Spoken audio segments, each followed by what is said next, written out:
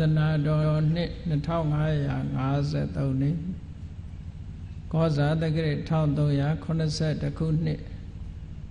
တဘူရဲလပိကျော်3ရက်ရန်ကုန်တိုင်းလမ်းမတော်မြို့နယ်ဇော်ကြီးလမ်းအမှတ်9ရပ်ကွက်တတိယအကြိမ်မြောက်ဆင်ကျင်းပပြုလုပ်အပ်သည့်ဓမ္မပူဇာသဘင်အခမ်းအနားဝယ်ဟောကြားအပ်သောရသတဏတရားဒေသနာတော်ဒီကနေ့ညဓမ္မသဘင်အခမ်းအနားကိုရွှေဘုန်းတော်သခင်ရှင်တော်မြတ်ဖရာ၏မဟာကရုဏာကုံကိုအာယုပြုကာတိကျူးဖွဲ့ဆိုအပ်သောဝန္ဒနာပနာမအာတိတဂါထာကိုယူဆပူဇော်ခြင်းဖြင့်စတင်ကြရအောင်ယောကပကောတိဟိပိယပမေယံကာလံကရွန်တော်တိဒုက္ခရာနိခေရံကတောလောကဟိတယနာထောနမောမဟာကရုဏိကတတတယောနာထောဝိနိယမြာစွာတတ္တဝါဤချမ်းသာစေပါလိုလားတောင်းတအကုန်ပေါင်းခါသဖြင့်နာထမြညာခြင်းရှင်တော်မြတ်ဖရာသည်ကပ္ပကောတိဟိပိဂရေကဘာအရေးအတွက်သင်္ချာတို့ဖြင့်တော်လဲအဘယ်မေယံရည်တွေတိုင်းတာဖော်ပြခြင်းငါမစွမ်းနိုင်ပါသောကာလလေးအသင်ချေသိမ့်နေကဘာရှိကြသောကာလပတ်လုံးလောကဣတယတတလောကဤအကျိုးစီးပွားအလုံးငါအတိဒုက္ခရာနိဥ္စာတဲ့ချေလက်အင်္ဂါမေတ္တာကြီးမာသမိသားနှင့်တထာဇနီဆွန်ခြင်းကြီးဟုကျက်တိထဘွယ်ငါးသွဲအစုအလွန်ခဲရင်တော်မူတော့ကိုကရွန်တော်ဖရာဖြစ်ရန်ဤတန်ကြိုးကုတ်အထုတော်မူရသည်ဖြစ်၍ခေရန်လက်ချေမျက်လုံးအသက်ဆုံးရဲ့နှလုံးစိတ်ဝံကိုရောဤပင်မခြင်းတို့ကတောဘဝတဏ္ဍကျိန်ဖန်များစွာရောက်တော်မူခဲ့ရရှာလေပြီမဟာကရုဏီကတတတဝါများရင်ဝဲသားကဲ့သို့တနာချစ်ခင်မဟာကရုဏာရှင်ဖြစ်တော်မူသောဒသနာဒသဝိနည်းများစွာတတဝါဤချမ်းသာစီးပွားလိုလားတောင်းတအကုန်ပေါင်းခါသဖြင့်နာထမြညာထိုရှင်တော်မြတ်ဖရာအားနမောယုတိပြောင်းပြောမှန်ကိုလျော်၍ကရောယုကျူရှိခိုးခြင်းသည်အထုဘဝတုစင်စစ်မသွေဖြစ်ပါစေတည်း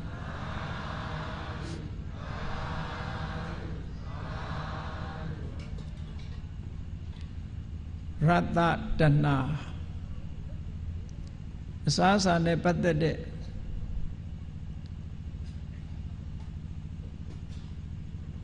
တဏှာကိုရတတဏှာလို့ခေါ်တာပဲအလုံးသိကြတဲ့အတိုင်းတဏှာသမုဒယဒုက္ခသမုဒယတဏှာဖြစ်ပေါ်လာတာဟာဒုက္ခဖြစ်ပေါ်လာဖို့ပဲတဏှာဆိုတာဘာကိုပြောတာလဲလို့ဆိုရင်တွေ့ကြုံခံစားရတဲ့အာယုန်တစ်ခုပေါ်မှာဆွဲလန်းတက်မဲ့ပြီးနောက်ထပ်ခံစားခြင်းနဲ့တွေ့တာတက်မဲ့နေတယ်ဆိုတဲ့သဘောကိုပြောတာတတ္တိပရိတတ္တိတိတဏှာအာယုန်လေးတစ်ခုတွေ့ထားလို့ရှိရင်ထိုအာယုန်ပေါ်မှာတဒန္တဒဖြစ်နေတာတဏှာလို့ခေါ်တယ်တဏှာဆိုရင်ဘယ်တဏှာမှတော့မကောင်းတဲ့ဟာဘုရားမြတ်စွာကသစ္စာလေးပါးကိုဟောတဲ့အခါမှာယာယံတဏှာပောနုဘဝိကနန္ဒေရာကသဟကတာတတ္တရတတ္တရာဘိနန္ဒီနီဆိုပြီးတော့သရုပ်ဖော်ထားတာရှိတယ်ပောနုဘဝိကထပ်တလဲလဲဘဝတွေကိုဖြစ်ပေါ်စေတာဒီတဏှာပဲတဲ့ဘဝဆိုတဲ့နေရာမှာကောင်းတဲ့ဘဝရှိတယ်လို့မကောင်းတဲ့ဘဝတွေလည်းရှိတာဘယ်ဘဝဖြစ်ဖြစ် တဏှာအခြေခံပြီးတော့ကံရဲ့ပို့ဆောင်မှုကြောင့်ဘဝတစ်ခုဟာရရှိကြတာဖြစ်တယ်တဏှာမပါဘဲနဲ့ကံတက်တက်ကဘဝတစ်ခုကိုမထုတ်လုပ်နိုင်ဘူးအဲ့တော့တဏှာဟာအမြဲတမ်းအရေးကြီးတဲ့အဓိကအကြောင်းဖြစ်လို့မြတ်စွာဘုရားကပောနုဘဝိကာလို့ကံတရားကဘဝတည်းကိုဖြစ်စေတာမှန်တော်လဲပဲတဏှာမပါတဲ့ကံတရားတွေဘဝတစ်ခုကိုမဖြစ်စေနိုင်ဘူးတဏှာဥဆောင်တဲ့ကံကသာလဲဘဝတစ်ခုကိုဖြစ်စေနိုင်တယ်ဒါကြောင့်မို့တဏှာကိုပဲအဓိကထားပြီးယာယံတဏှာပောနုဘဝိကာနန္ဒီရာဂသဟကတာနန္ဒီဆိုတာနှစ်သက်တယ်ရာဂဆိုတာဆွဲမဲ့တယ်စိတ်ထဲမှာအယောင်ဆိုးထားတဲ့အယောင်ကအလွန်ခိုင်မြဲတဲ့အရာဖြစ်လို့ပျောက်သွားတာမဟုတ်ဘူးရာဂဆိုတာဖြူစင်းနေတဲ့စိတ်ကလေးကိုအယောင်ဆိုးထားတော့ဒီအယောင်ကအတော်နဲ့ချွတ်လို့မရဘူးနန္ဒီနှစ်သက်စရာအာယုန်တွေ့တိုင်းနှစ်သက်တတ်တယ်တဲ့ဒါကြောင့်မလို့နန္ဒီရာဂသဟကတာနန္ဒီလို့လည်းခေါ်တယ်ရာဂလို့လည်းခေါ်တယ်ပေါ့တတ္တရဘိနန္ဒီနီတဲ့တတ္တရဆိုတာထိုအာယုန်မျက်စိကမြင်ရတဲ့အာယုန်ပဲဖြစ်စေနားကကြားရတဲ့အာယုန်ပဲဖြစ်စေနှာခေါင်းကနမ်းရှူရတဲ့အနံ့အာယုံပဲဖြစ်စေလျှာကလည်းရက်သိရတဲ့ရတာယုံပဲဖြစ်စေခန္ဓာကိုယ်ကထိပြီးသိရတဲ့ဖုဒ္ဓဘာယုံမျိုးပဲဖြစ်စေစိတ်ထွေးကကြံတွေးပြီးတော့သိရတဲ့အာယုံမျိုးပဲဖြစ်စေတဲ့တတ္တရဘယ်အာယုံမျိုးပဲဖြစ်စေအဘိနန္တိအလွန်နှစ်သက်နေတတ်တယ်နှစ်သက်စရာအာယုံတွေ့နှစ်သက်နေတတ်တယ်လို့ဒီလိုပြောတာအဲ့တော့တဏှာမှန်သမျှဘာကိုထုတ်လုပ်တုံးဆိုရင်ဒုက္ခကိုပဲထုတ်လုပ်တယ်တဏှာကိုခွဲခြားပြီးတော့ကြည့်မယ်ဆိုလို့ရှိရင်မျက်စိကမြင်တဲ့အဆင့်အာယုံကိုနှစ်သက်လို့ရှိရင်ရူပတဏှာလို့ခေါ်တယ်နားကကြားတဲ့အတန်လေးပေါ်မှာနှစ်သက်တွေ့တာလို့ရှိရင်တတ္ထတဏှာလို့ခေါ်တယ်နှာခေါင်းကနမ်းရှူရတဲ့အနံ့လေးကိုနှစ်သက်တွေ့တာနေလို့ရှိရင်ခန္ဓာတဏှာလျှာကလျက်လို့အရသာလေးကိုလျှာနဲ့လျက်ရလို့အရသာလေးကိုတွေ့တာနေလို့ရှိရင်ရတ္တတဏှာလို့ခေါ်တယ်ခန္ဓာကိုယ်ကထိတွေ့တဲ့နှစ်သက်စရာအာယုံပေါ်မှာတွေ့တာလို့ရှိရင်ဖုတ္တပတဏှာလို့ခေါ်တယ်စိတ်ထဲကကြံတွေးပြီးတော့သိရတဲ့အာယုံပေါ်မှာနှစ်သက်နေလို့ရှိရင်ဓမ္မတဏှာလို့ခေါ်တယ်။ဩတဏှာဘယ်နှမျိုးဖြစ်သွား6မျိုးရူပတဏှာလည်းတဏှာပဲတတ္ထတဏှာလည်းတဏှာပဲလောကလူတွေဟာနေစဉ်နဲ့အမျှလှတာပါတာကြည့်ဖို့ရအကျိုးစားကြနေစဉ်နဲ့အမျှตายရတဲ့အတန်တွေနားထောင်ကြဖို့ကြိုးစားကြနေ့စဉ်နဲ့အများမွေးကြိုင်တဲ့အနံ့နမ်းရှူဖို့ကြိုးစားနေကြနေ့စဉ်နဲ့အများအရသာရှိတာလေးကိုခံစားဖို့ကြိုးစားကြနေ့စဉ်နဲ့အများခန္ဓာကိုယ်ကအထီးအတွေ့လေးပေါ်မှာခံစားဖို့ကြိုးစားကြနေ့စဉ်နဲ့အများစိတ်ကူးတဲ့ကตายရပွဲရလေးတွေပေါ်မှာตายရမှုအတွက်ကြိုးစားကြတယ်ဒီပြင်ကြိုးစားတာရှိသေးလားမရှိဘူးလောကလူတွေလှုပ်ရှားလောက်ကင်နေသမျှဓာရှားနေကြတာလို့ပြောအဲ့ဒီထဲမှာရတ္တတဏှာဆိုတာကြံတဲ့တဏှာတွေတဲ့ပိုဆိုးတယ်လို့ပြောတယ်ရူပတဏှာမဆိုးဘူးလားဆိုးပါတယ်သူလည်းဆိုးတာတတ္ထတဏှာရောမဆိုးဘူးလားဆိုးတယ်တချင်းတိတ်ွေတွေထုတ်လို့မလောက်ဘူးနော်ตายရတဲ့အတန်တွေအမျိုးမျိုးတီထွင်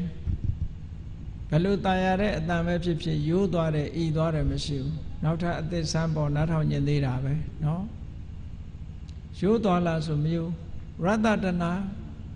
ပို့ဆိုးတယ် Ratatana Pusu Buddha Myasa Hore Didana Redema Eritana Chaumudema Ratatanaga Pulu Suvare Telehor The Chuga Miesiga Miembiro Tadamu Shijima Shide No Miesiga de Jibiro Tadamu the long Masong Bepu The Chua Lena Jare Atango Tadamu Shijima Shide Tadamu Mashiro Luria Babioro Nani de Lupiora Mala Nani de Lupiora Todo Ratatana Jaro Shauna Nebuku alone de Bo Yesi Quaya Naguayama Easy Nina no Leve Yemia Kalima Messiah Kuchait Halima Messiah Busoi Luria Manina Mubo Tajamu Yamalu Muria Gabicho Leva Le Jaido Naganya Payabudo Payu Daja Gabicho Lady Shutari Huma Sadia Mashu Sudali Shuta If a Malumio and a beach or you the Lue Poyiro Tirilanga Nidonga Tirilanga Lumuriga Leve Sampole look through corner Mapamba Chite Hingley the Quack Toyala you dolly shija Eddie Hingley a baron the Chamo Dio Johnson Omen board Only go chip Chippy Lega, Gildido, Sagaledo, Edda in a town beetle, Cachocho live here on Lord Hara. The road called Sampole Lucor. Oh, Edda Lene, Mongoline Sade, Edda Lene, Tameline Sade, Mabama Pit de He. Bamabi Manga Bijo, Mabama Pit de Lue, Eddie Nangandu Nangadari, Sampole Sura, Mabama Pit food. Go Jaitali go you to Ajara. How good? Ero Ratatana Suraha During this in David Dada Aratiti Galo Sodi Dweja. That worry, but watch Yati as Aharane came be all of Jenaibu Ahara Sajaya Madalin Boama Yati Nine Apside Ahara Lo Ate Bawa Yadi Lo Achapchit. Yesiga Majiveni, that she rave Naga Namatome, your Demisi Naula Nakonga, the Anango Mashuvene, Neo, at that she rave, Hogala, which I know Nanshuama, at that she rave Hobu Kanagoga, a tea to your level, at that she go to Mahobu. Say take a Chinazia, Ioniu, Dwito, Demetale, that she would do a Mahobu. Todo this and Nemia, Sato Nijaya de Hajaro, that she would do a Mola Tajamu David Dada Ahara Titika. That the one Manamyaha, Ahara Jam, Bawama, Yati Nine look to Lubior. Eriniyama the charity be Piora Roshi did Ahara Sureniyama, Joundia Jow Yadi look the Lulesure. Siboya have been saying that worry Madamia Asasare Tadawara, Miarepo Asashije. Ubimabi got that Jamajiria, Asamashi Uso, PT Pekka, PT Usani. How got PT Usa? A Johnson rather the Kugu she need Ajibe. Gayaja needed Ludi, Basa needed 10. Gayama Buduala video Taminche Dreamero. Taminche Puche or Yabamla. The reason is Asara or Ludi Dide, Hogala. The reason is Asara Dide. A Luli mailing a Yetuka Kandiare. Tadwari Jaro, Basara or so. Do cannot go there 20 the way Duro Aharaption. Good the way goes on the Lupiolo Yarpo, Hogala. Erotavi that Aharatikas, Arane came be of Shana Yavu. Tajamulu, Tana de Dem, Rata Tanaha, Suzume Lupio. ဘာဖြစ်လို့အဆိုးဆုံးလို့ဆိုပယ်နိုင်ခဲ့လို့ဆိုတာ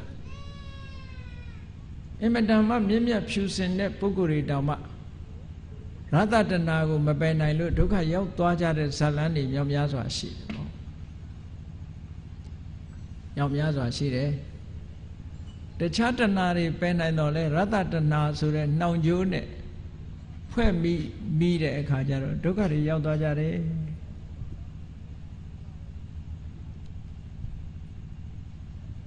အဲ့ဒီလိုရတ္တတဏှာနဲ့ပတ်သက်ပြီးတော့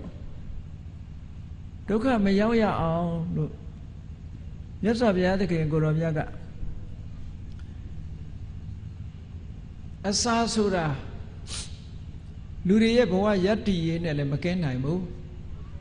အစာမစားပဲလည်းအသက်မရှိနိုင်ဘူးအဲ့တော့ရတ္တတဏှာမဖြစ်အောင်ဘယ်လိုစားမလဲ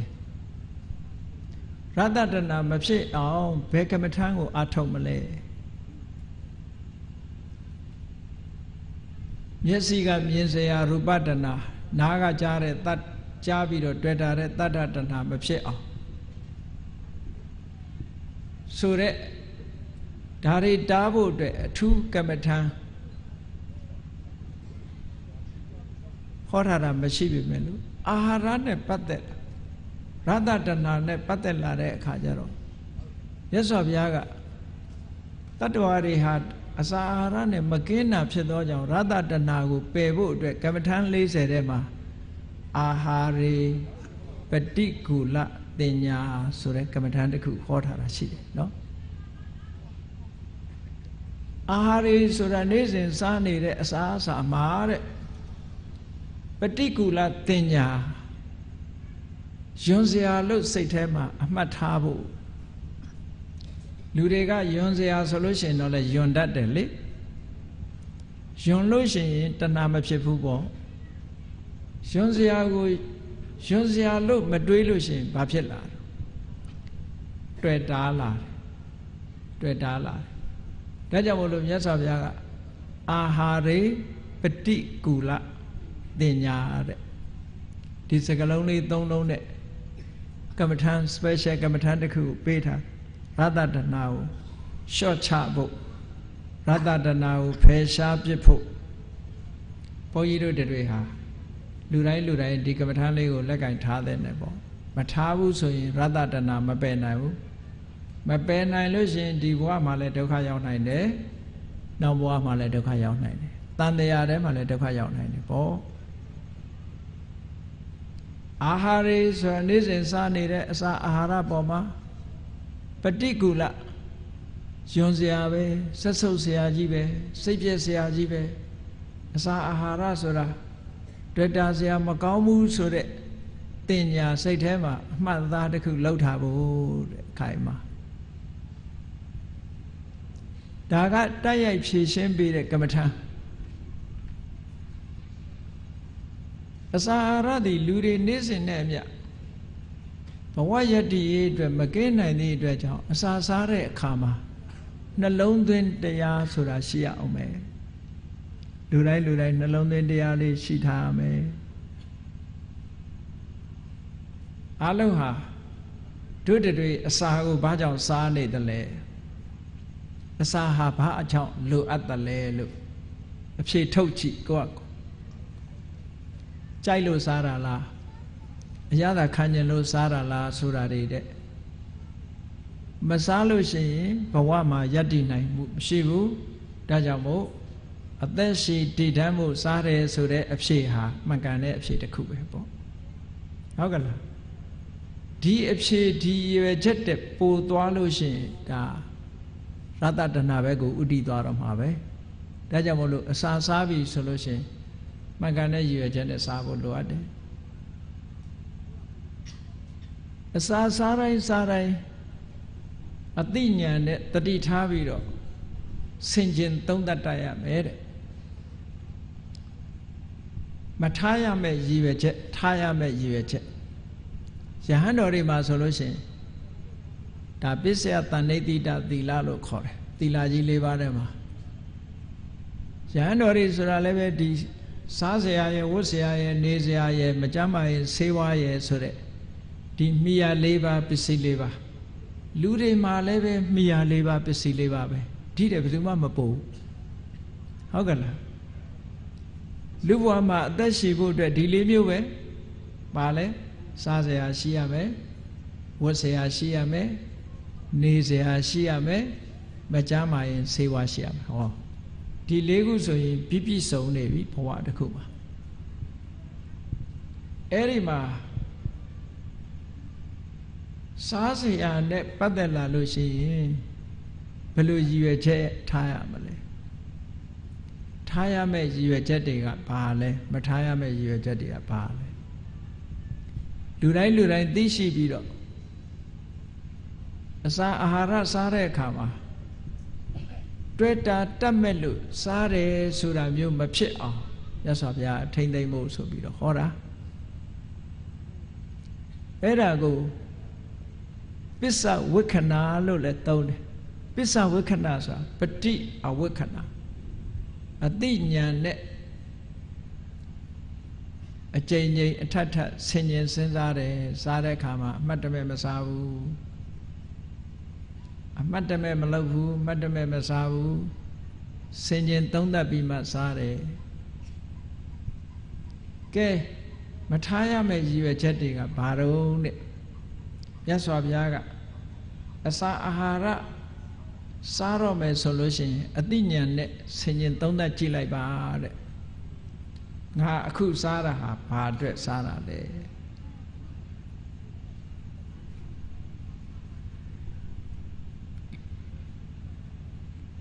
နေဝတဝါယ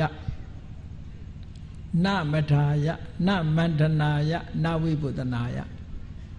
ဒါပါဠိလိုဒီ၄ချက်ကမထားရမယ့်ရွယ်ချက်တဝဆိုတာပျော်ဖို့ပါဖို့ပျော်ဖို့ပါဖို့ကစားနိုင်ဖို့ဆိုတဲ့ရွယ်ချက်နဲ့မစားရဘူးတဲ့ဒါတစ်ခုเนาะပျော်ဖို့ပါဖို့ကစားနိုင်ဖို့ဆိုတဲ့ရွယ်ချက်နဲ့မစားရဘူးမထဆိုတာမာနတွေတက်ဖို့မစားရဘူးတဲ့မန္တနာအသားရည်စိုးပြေပြီးတော့လှပအောင်ဆိုတဲ့အနေနဲ့မစားရဘူးဝိပုဒနာအသားရည်ပြည့်ဖြိုးဖို့ဆိုတဲ့အနေနဲ့လည်းမစားရဘူးအဓိကအဖြစ်ယဟန်တော်တွေဒီလိုဆင်ခြင်ဖို့မြတ်စွာဘုရားကသွန်သင်ပေးတယ်အဲ့ဒါတွေကမထားရမယ့်ရည်ရွယ်ချက်တွေဘာဖြစ်လို့လဲဆိုတော့စဉ်းစားကြည့်လေပျော်ဖို့ပါဖို့ကစားဖို့မာနတွေတက်ကြွဖို့ဆိုတာကိုယ်တန်တမှာတန်ရောစင်တွေဖြစ်ဖို့ကိုမန်ရစ်နေဖို့ဆိုတာမျိုးမစားသင့်ဘူးတဲ့ဘာဖြစ်လို့အကုသိုလ်တွေတိုးလာဒီရွယ်ချက်နဲ့စားလို့ရှိရင်အကုသိုလ်တွေတိုးတက်လာကုသိုလ်ဘက်ကရော့ကျသွားလိမ့်မန္တနဝိပုဒနာလှပဖို့အသားရည်စိုးပြေဖို့ဆိုတာနဲ့လည်းမစားရဘူး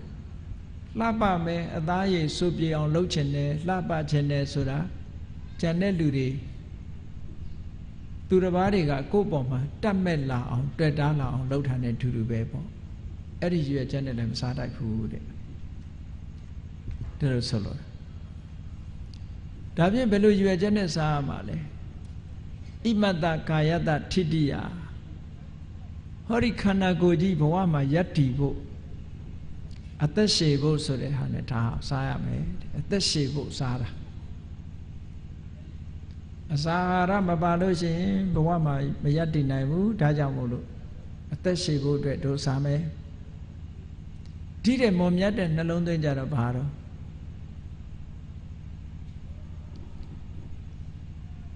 ယာပနမြတ်တာနေလို့ထိုင်လို့ကောင်းအောင်စားမယ်ဣရိယာပထမြတ်တာအောင်စားမယ်နောက်အမြင့်မြတ်ဆုံးရည်ရွယ်ချက်ကဘာတော့ဗျာမစရိယာနုက္ခဟာယမြတ်တဲ့အကျင့်တွေကိုကျင့်ကြံကြိုးကိုအထောက်နိုင်ဖို့ဆိုတာ ਨੇ စားလူတွေကြတော့ဘာတော့လူတွေရဲ့လူလောကအကျိုးပြုနိုင်အောင်စားမယ်မိဘတွေကိုပြုစုလုပ်ကျွေးနိုင်အောင်စားမယ်ကုသိုလ်တရားတွေလုပ်နိုင်အောင်စားမယ်ဆိုတဲ့ရွယ်ချက်ပေါ့သီလစောင့်တည်နိုင်အောင်ဒါနကောင်းမှုလုပ်နိုင်အောင်ကမ္မထဘာဝနာပွားနိုင်အောင်စားမယ် ဝိဟိန်တုပရတိမစားဘူးဆိုလို့ရှိရင်ပင်ပန်းဆင်းရဲမှုတွေဖြစ်မယ်ဒါကြောင့်မို့လို့ပင်ပန်းဆင်းရဲမှုတွေဖြောက်ဖို့စားမယ်ဒါကထားရမယ့်ရည်ရွယ်ချက်၄ခုဟောခန္ဓာကိုယ်ကြီးတည်တံ့ဖို့စားမယ်ခန္ဓာကိုယ်ကြီးမျှမျှတတနဲ့ရှည်ကြဖို့အတွက်စားမယ်ပင်ပန်းနွမ်းနယ်မှုတွေပျောက်ကင်းသွားအောင်စားမယ်မြတ်သောအကျင့်တွေကျင့်နိုင်အောင်စားမယ်ဟောဒါထားရမယ့်ရည်ရွယ်ချက်၄ခုအဲ့ဒီလိုစားပြီးတဲ့အခါကျတော့ဘာနှလုံးသွင်းနေလဲဆိုလို့ရှိရင်စားလို့ရှိရင်ဝေဒနာဟောင်းပျောက်စေရမယ်စားတာကိုအကြောင်းပြုပြီးတော့အကျိုး2မျိုး3မျိုးရစေဖို့စားရမယ်ဘာလဲဆိုရင်မစားခင်ကမစားလို့ရှိရင်ဖြစ်နေတဲ့ဝေဒနာအဟောင်းလို့ခေါ်တယ်ဘာဝေဒနာတော့ဆိုဘိုက်စားတဲ့ဝေဒနာပေါ့ဟုတ်ကလားအစာယောဂရှိလို့ရှိရင်မစားဘဲနေလို့ရမလားအေးအဲ့ဒါကိုဝေဒနာဟောင်းလို့ခေါ်တယ်မစားခြင်းကြောင့်ဖြစ်ပေါ်နေတဲ့ဆာလောင်တဲ့ယောဂဝေဒနာဇိကိစ္ဆာပရမရောဂစာခြင်းဟာယောဂတွေထဲမှာအဆိုးဆုံးယောဂလို့ပြောတယ်တခြားယောဂဆေးတစ်ခါတော့ပျောက်တယ်စာတာကနေတိုင်းဖြစ်တင်ပေးနေရတယ်ဘယ်တော့မှမပျောက်ဘူးဟုတ်ကဲ့လားဘယ်တော့မှမပျောက်ဘူးဒါကြောင့်မို့ဇိကိစ္ဆာပရမရောဂလို့ခေါ်တာအေးဆာလောင်မှုကြောင့်ဖြစ်တဲ့ဇိကိစ္ဆာဆိုတဲ့ယောဂပျောက်ခဲမှုအတွက်ဝေဒနာဟောင်းပျောက်ဖို့အတွက်စားရမယ်နောက်တစ်ခုကဝေဒနာအသစ်မဖြစ်စေရဘူးတဲ့စားလိုက်သည့်အတွက်ကြောင့်ဝေဒနာအသစ်ဆိုတာအလွန်အကျွံစားလို့ရှိရင်ဘာဖြစ်မလဲအစာမကြေဘူးဆိုယောဂဖြစ်တယ်ဟုတ်ကဲ့လားမတည့်တာစားလို့ရှိရင်ဥပမာပဲသွေးတိုးမဲ့အစာတွေစားလိုက်ရင်ဘာဖြစ်မလို့သွေးတိုးမယ်စီးချိုတက်တဲ့အစာတွေစားလို့ရှိရင်စီးချိုတက်မယ်ဟောဒါတွေကစားခြင်းကြောင့်ဖြစ်ပေါ်လာတဲ့ဝေဒနာတွေလို့ခေါ်တယ်အဲ့ဒီဝေဒနာအသစ်ကိုလည်းမဖြစ်စေရဘူးခန္ဓာကိုယ်ကြီးကသွားလာလှုပ်ရှားလို့အဆင်ပြေပြီးတော့သွားလို့ကောင်းနေလို့ကောင်းထိုင်လို့ကောင်းလှုပ်ရှားလို့ကောင်းအလုံးလုံးနိုင်အောင်ဒါတွေမကဘူးချမ်းသာချမ်းသာပြီးတော့အစာစားလိုက်သည့်အတွက်ကြောင့်ဆင်းရဲဒုက္ခရောက်မသွားစေပဲနဲ့ချမ်းသာအောင်ချမ်းချမ်းသာသာနေလို့ရအောင်စားရမယ်တဲ့ဒါစားတဲ့အခါမှာမထားရမယ့်ရည်ရွယ်ချက်က၄မျိုးထားရမယ့်ရည်ရွယ်ချက်က၄မျိုးစားခြင်းကြောင့်ဖြစ်ပေါ်လာတဲ့အကျိုးကျေးဇူးတွေက၄မျိုးဆိုပြီးတော့ဟောထားတာဒါအမတန်မှမြတ်စွာဘုရားဟောထားတာမှတ်သားစရာကောင်းဒါယဟန်တန်ဃာတွေနဲ့တင်သက်ဆိုင်တာမဟုတ်ဘူးရတ္တနာပယ်ခွာဖို့အတွက်လူတွေလည်းပဲဆင်ခြင်စဉ်းစားဖို့လိုအပ်တယ်ပေါ့ရှင်းတော့ကဒီစားခြင်းကြောင့်ဖြစ်ပေါ်လာတဲ့ဝေဒနာဆိုဒီခေတ်မှာပိုများလာရှင်းတော့ကတော့အစားလွန်တဲ့ပုံသားကြီးတွေအကြောင်းကိုပြောလို့ရှိတယ်အစားကြီးတယ်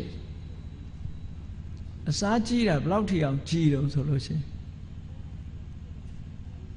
ထမင်းဝဲကနေပြီးတော့လက်ကိုဆွဲထူရလောက်အောင်စားတဲ့လူစားမျိုးကရှိသေးတယ်တဲ့ထမင်းပွဲကနေပြီးတော့သူ့ဟာသူမထနိုင်တော့ဘူးတွေ့ဘူးတယ်မဟုတ်လားချင်းကလေးတွေဟာ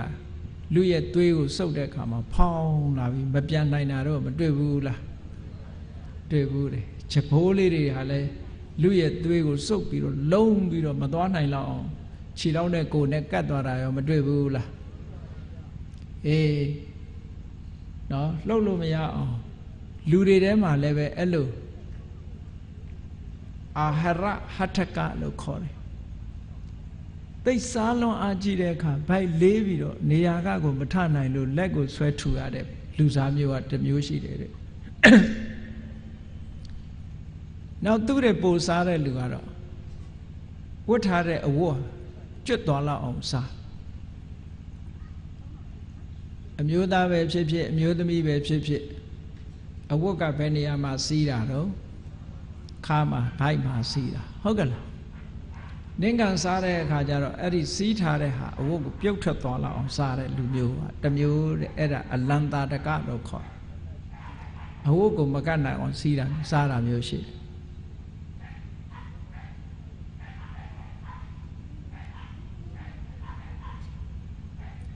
နောက်တချို့ကြတော့စားပြီးတဲ့နေရာမှာပဲထိုးအိတ်လိုက်ရမထနိုင်တော့အရက်မူးသမားလိုပဲစားပြီးတဲ့နေရာမှာလူလဲပြီးတော့အိတ်လိုက်ရတဲ့လူမျိုးကတစ်မျိုးနောက်တစ်မျိုးကဘလောက်ထီအောင်စားတော့ဆိုလို့ရှိရင် तू ကဒါတော့တင်စားပြောတာဖြစ်ပါလိမ့်သူ့ပါဇက်ပေါက်ကနေပြီးတော့မျိုးစရာမရှိလောက်အောင်အစာအိမ်ကပြည့်ပြီးတော့ကြီးကန်းကနှိုက်စားလို့ရလောက်အောင်စားရတယ်တဲ့နောက်တစ်ယောက်ကြတော့ဘာတော့ဆိုရင်ပါဇက်ကအန်ထွက်လာအောင်စားတယ်9ယောက်ရှိအဲ့ဒီလိုပုံကူမျိုးတွေမဖြစ်စေရဘူးတဲ့စားတဲ့အခါမှာအတိုင်းအတာနဲ့စားရမယ်လို့ဒီလိုဆိုလို့တယ်ပေါ့အဲ့တော့ရသတနာဆိုတာဟာလူတိုင်းအစာစားတဲ့စာစားခြင်းနဲ့မကင်းနိုင်တဲ့အတွက်ကြောင့်တဏှာအားလုံးထဲမှာတော့ရသတနာဟာအဆိုးဆုံးပဲလို့မြတ်စွာဘုရားကဟောထားအဲ့ဒါနဲ့ပတ်သက်ပြီးတော့လောကလူတွေဟာပြဿနာတွေလည်းအမျိုးမျိုးတက်တာပေါ့ဟောဒီအာဟာရနဲ့ပတ်သက်ပြီးတော့ပြဿနာအများကြီးတက်ကြတယ်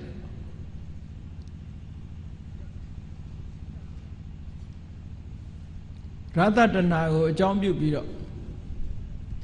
ဒုက္ခရောက်သွားတဲ့ဇာလန်းတွေဘုရားစာပေမှာမှတ်တမ်းတွေရှိတယ်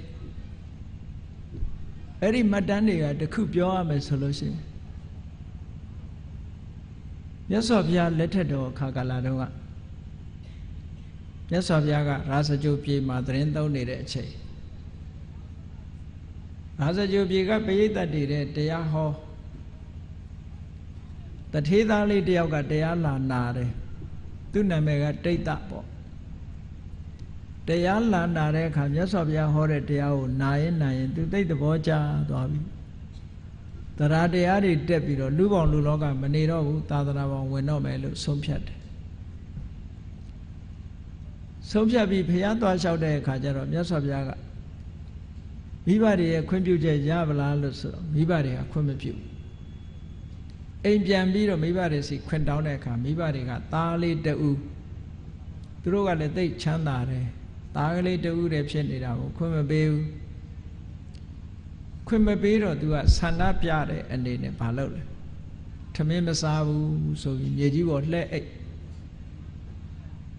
နေရာကမထတော့ဘူးသင်္ကန်းမှာမောရလို့ရှင်မနေဘူးဆိုပြီးတော့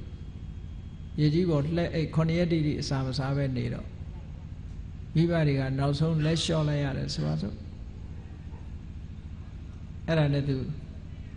ကျောင်းတော်သွားပြီးတော့သင်္ကန်းဝတ်တကယ်တရားနဲ့ဝတ်တာပါပဲသူသင်္ကန်းဝတ်ပြီးတဲ့အခါမြတ်စွာဘုရားသခင်ကိုရောမြတ်ကရာဇဂိုပြေကနေပြီးတော့တာဝတိပြေကိုကြွသွားစေတော်အကြောင်းကြွသွားတော့သူလည်းနောက်ကလိုက်သွားတယ်ပေါ့မိဘတွေကလွမ်းဆွတ်ပြီးတော့ကြံရစ်တယ်သားကလေးတယောက်တည်းအမေလှုပ်တဲ့ပုဂ္ဂိုလ်အဆိုငုံယိုဖြစ်တနေ့ကျတော့ရာဇဂိုမြို့မှာနက္ခတ်ပွဲသဘင်အကြီးအကျယ်မြို့လုံးကျွတ်ဆင်နွှဲတဲ့အခါမှာအမေလှုပ်တဲ့ပုဂ္ဂိုလ်ကသူ့သားကလေးဝတ်တဲ့အဝတ်ကလေးတွေတစ်တာတဲ့ကထုတ်ပြီးတော့ရင်ဘတ်ထဲမှာပွေ့ပြီးတော့ငိုတယ်တဲ့။အော်ငါသားလေးခရိုင်းဆိုရင်ဒီအဝတ်ကလေးဝတ်ပြီးတော့ပွဲလန်းသဘင်တွေသွားတယ်။အခုများဂေါရမဖះနောက်လိုက်သွားပြီးတော့ဘယ်လိုများနေရှာပါလိမ့်မိဘလှုပ်တဲ့ပုဂ္ဂိုလ်ကအဲ့လိုလုပ်ပြီးငိုတယ်ငိုတဲ့ခါကျတော့သူတို့အိမ်လာပြီးတော့လဲတဲ့အမျိုးသမီးရှင်းတော့ကတော့ပြည်တန်းစာလို့ခေါ်တယ်ခုခေတ်ကတော့တစ်မျိုးခေါ်တာပေါ့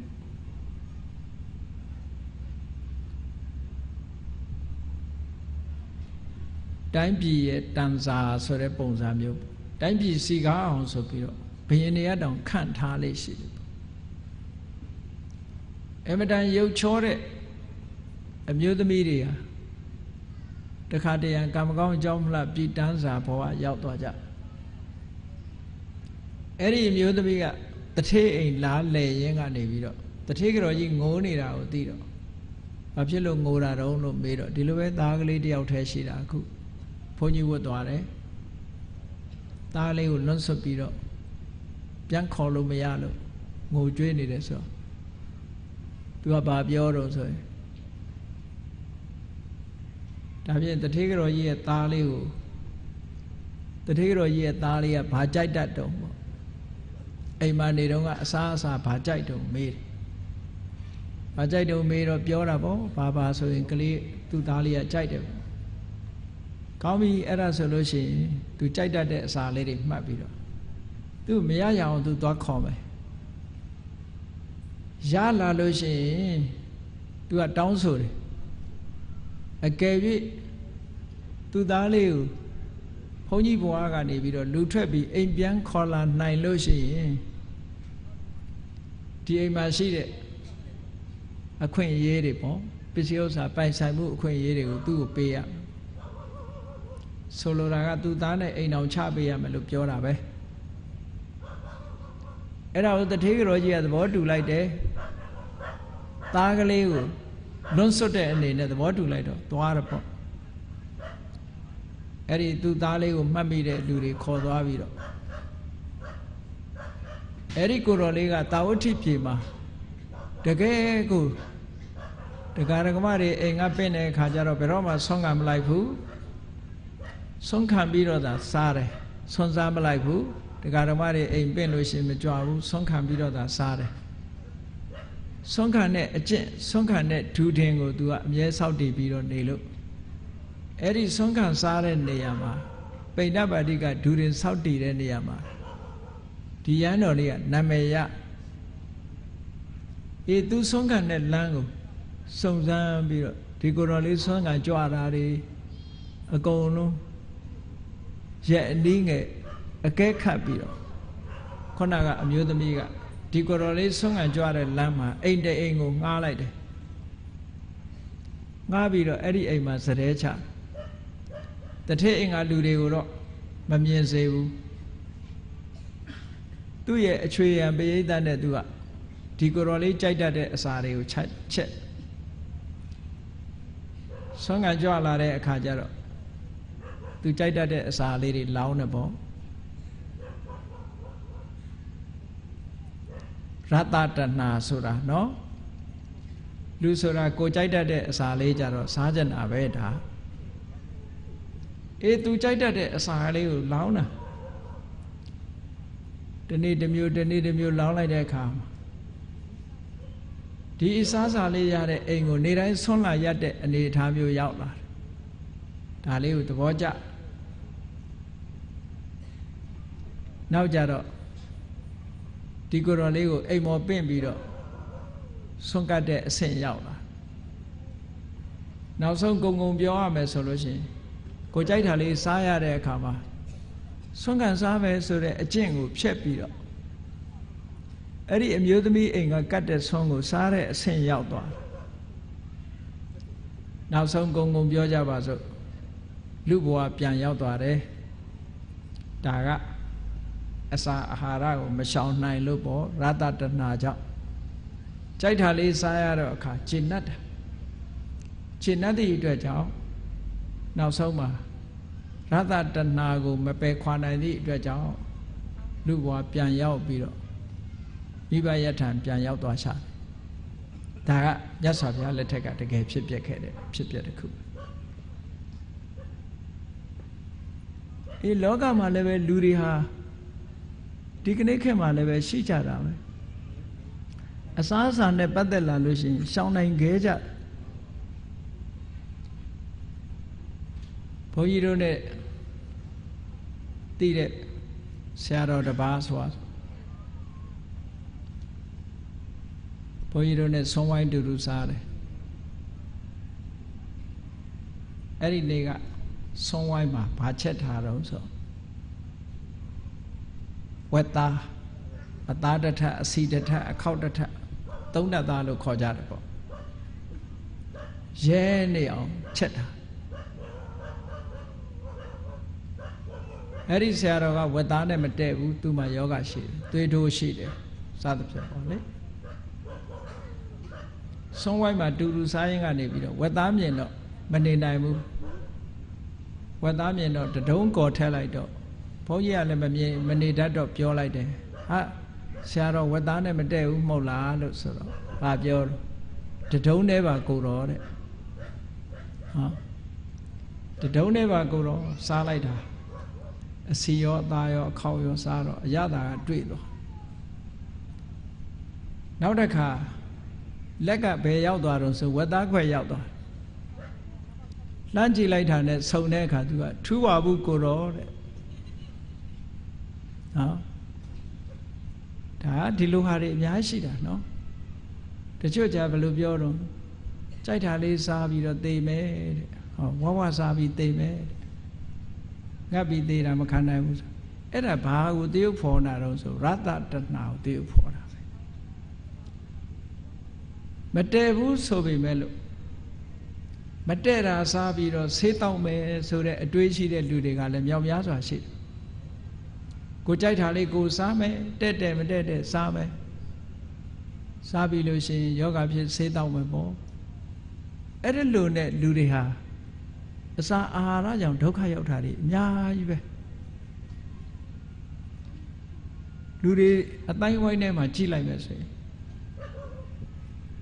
ဒီပုံဝတ္ထုတွေကအများကြီးရှိတာဘယ်သူဖြစ်မတည့်တာစားလို့ဘာဖြစ်တဲ့မတည့်တာစားလို့ဘာဖြစ်သွားတဲ့မတည့်မှန်းသိရတဲ့ရတတနာကိုမရှောင်နိုင်လို့စားကြတာတဲ့ဒါ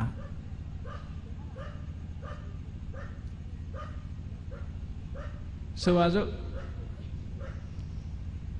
မြန်မာနိုင်ငံမှာဆိုလို့ရှိရင်ဘာတွေလွှမ်းမိုးနေတော့ဟင်းချုံမှုန့်တွေလွှမ်းမိုးဘုန်းကြီးတို့ငယ်ငယ်တုန်းကဆိုလို့ရှိရင်ဟင်းချိုဖို့အတွက်ဘာလုပ်ရအောင်ဆိုရင်ငါးကလေးရတဲ့အခါမှာกินထားလိုက်တယ်ငခင်လေးထားတယ်ငခင်လေးကိုမိဖို့ပေါ်မှာဆွဲထားအဲ့ဒီငခင်လေးကိုဖဲ့ပြီးတော့ဟင်းချိုလုပ်ကြတယ်ဟင်းခတ်အနေနဲ့သုံးကြတယ်ဘုန်းကြီးတို့ငယ်ငယ်တုန်းကစကိုင်းတောင်မှာတတ်တလွတ်ချောင်းနေရတယ်တတ်တလွတ်ချောင်းဆိုတော့ငခင်တို့ပစွန်ကြောက်တော့မရှိဘူးပေါ့ဘာနဲ့ဟင်းချိုလုပ်တုံဆိုရင်ချိုတဲ့ပဲလေးတွေရှိတယ်ပဲလွန်လို့ခေါ်တယ်အဲ့ဒီပဲလေးတွေကို6လှမ်းပြီးတော့ပဲချမ်းကလေးတွေလှုပ်ထားပြီးတော့အဲ့ဒီပဲကိုပြုတ်တယ်ပြုတ်ပြီးတော့ပဲအရည်လေးကိုဟင်းချိုလုပ်ပြီးတော့ခတ်တယ်ပေါ့ဒီကနေ့ခေတ်တော့ကယ်မီကယ်တွေနဲ့လှုပ်ထားတဲ့ဟင်းချိုမှုန့်ကလွှမ်းမိုးလာတယ်တဲ့ကြက်မှုန့်လို့ဟင်းချိုမှုန့်လို့အဲ့ဒါတွေလွှမ်းမိုးလာသည့်အတွက်ကြောင့်ဟင်းချိုမှုန့်ကဓာတုဗေဒနဲ့လှုပ်ထားတာခံအောင်လှုပ်ထားတဲ့ဓာတုဗေဒဆေးတွေပါတယ်အဲ့ဒါတွေစားတဲ့အခါကျတော့ဘာဖြစ်လာလဲလို့ဆိုလို့ရှိရင်အသေးကဓာတွေကိုမခြေဖြတ်နိုင်ဘူးကြားလာတော့အသေးကအလုံးမလုံးနိုင်ဘူးပထမတော့အသေးကကြိုးစားပြီးတော့ခြေဖြတ်တယ်ခြေဖြတ်ရင်းနဲ့များလာတဲ့အခါကျ तू မတတ်နိုင်တော့ဘာဖြစ်အသေးယောဂါတွေဖြစ်တယ်အသေးတွေက enzyme တွေထွက်တယ်အသေးယောဂါဖြစ်တယ်ဆိုအဲ့ဒါအစာဒုက္ခပေးတာပေါ့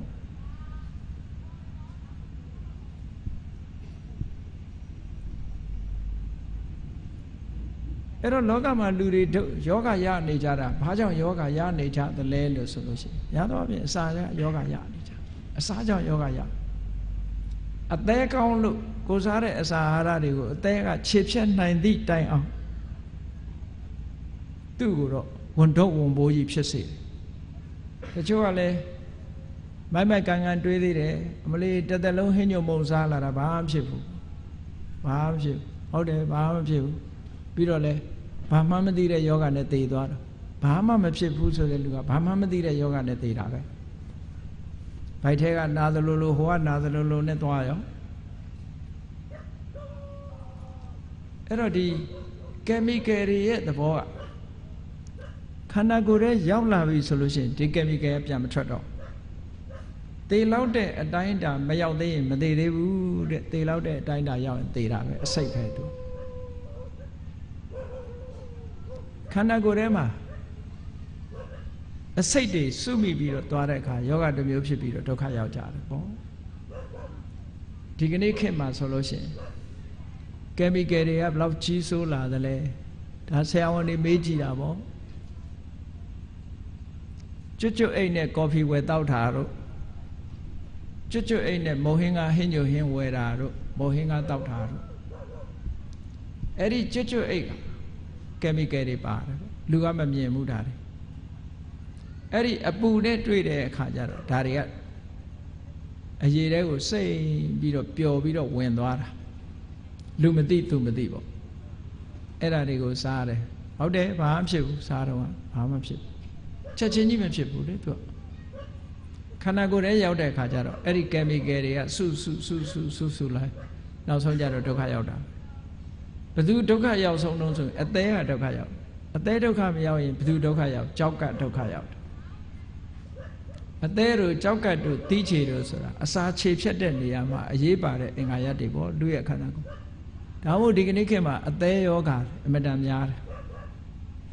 ဒါတောင်လူတွေကသချင်းလှုပ်ဆိုသေးတယ်အသေးကွဲတယ်နော်အသေးကွဲတယ်ဆိုတာနားထောင်လို့တော့ကောင်းတာပေါ့တကယ်ကတော့အသေးကအစာခြေပြတ်တဲ့နေရာမှာအမတန်အရေးကြီးတာဖြစ်လို့အသေးယောဂတွေ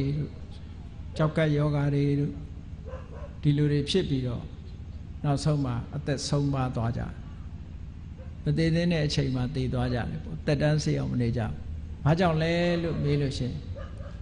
ဒီအာဟာရနဲ့ပတ်သက်တာပဲရတတဏှာမြက်ကလေးစားရမှာ